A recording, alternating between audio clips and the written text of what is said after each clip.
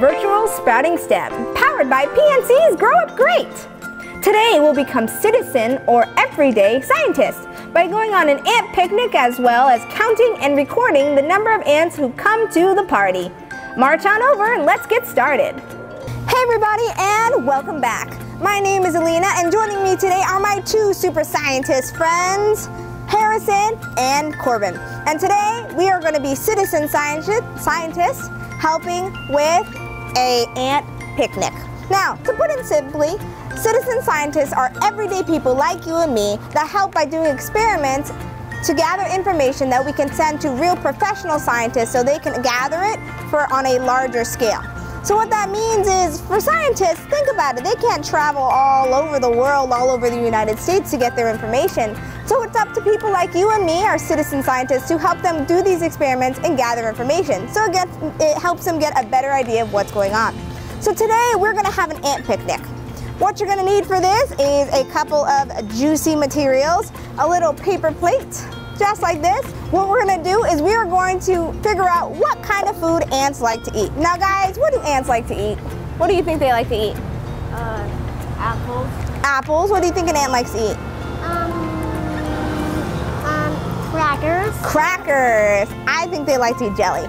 So today what we're going to do is we have this awesome printable. For this activity, you can go ahead and find this at the link below. It will help you in the long run for this awesome experiment. And what we're going to do is we're going to go ahead and put on this plate different types of food, and then we're going to set it out. What's going to happen is we're going to let it sit for an hour, and then we're going to come back and see how many ants are actually on the plate and see what they prefer to eat. So now what we're going to do is we're going to go ahead and put our foods on our little slices.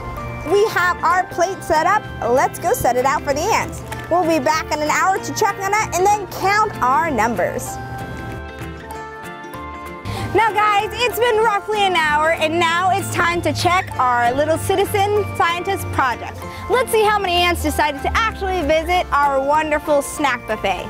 Wow, it doesn't look like there are too many ants that decided to visit our plate, but we do have a nice handful. Now at this point in time, this is where we actually start to count them, and this is where dividing your paper came in handy.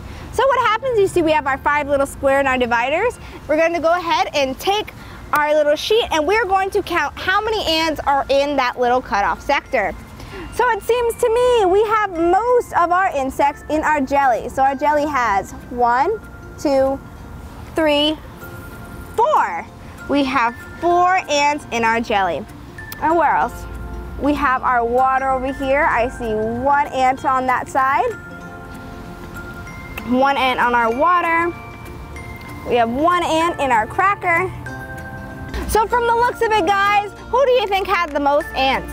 Jelly. Jellies. So a lot of people probably thought crackers were better because we like crackers. But as it turns out, ants are drawn to the sugar and our jelly is our winner.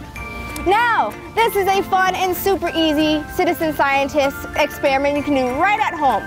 All you're going to want to do is go to the link in the description below, print this out, and you can do the experiment for yourself. All the results will vary because some places have more ants than others. I hope you guys had fun learning about citizen scientist projects, and we hope to see you next time. What did you learn today? Thank you for joining us, and we'll see you next time for Virtual Sprouting STEM, powered by PNC's Grow Up Great.